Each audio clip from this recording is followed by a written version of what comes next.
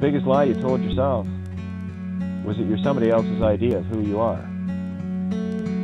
I don't care whether that name that you were walking around with trapped in was mom and dad's idea or some, grandparents, godparents, named after, whatever. It doesn't matter. It's still not your idea of who you are. It's somebody else's idea of who you are that you bought into.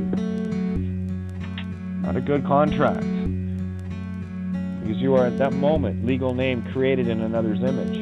Crazy, crazy, crazy, crazy. Legal name's a lie, it's the devil in disguise. Just open up your eyes, don't stay blind to the cries. Everyone needs some help, but we do it to ourselves. Let the cold hearts melt whenever truth is getting felt. There's too many songs about how you sold your soul. The further down the rabbit hole, the deeper that it goes. It comes to a dead stop when you reach the legal name. The liars be the cops and lawyers teaching evil games. It's humanity's bane, driving everyone insane. The power of our brains creates invisible chains, hooked like it's cocaine, way to sour up the game. All these carbon ink stains, the illusions keep you framed. What have you really gained, except you live the life of pain? Cleanse your mind with the rain, lose the name. What remains, the BC cross, it explains. Pull the plug, let it drain. Mankind is to blame for the crime of legal name. It's time to be your own boss, go and read the BC cross. No, there ain't a fucking cost, be free for you to floss. If you stand for the truth, then you should've stand for you. So be careful what you do and what you're contracting to. It's all a fucking choice, stand up and use your voice. Legal name is a fraud, but all you hear is white noise. Is it a girl or a boy? The kid ain't a fucking toy. This be the devil's ploy, the legal name is what destroys.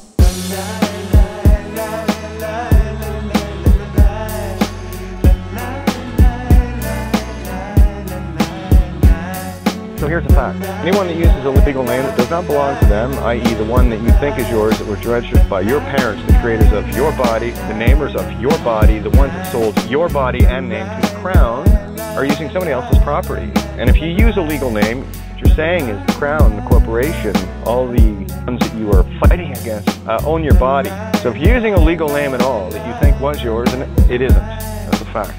It is the one thing that surrenders your body, because you did not actually, until you stop using a legal name, it's not your body. It belongs to the crown.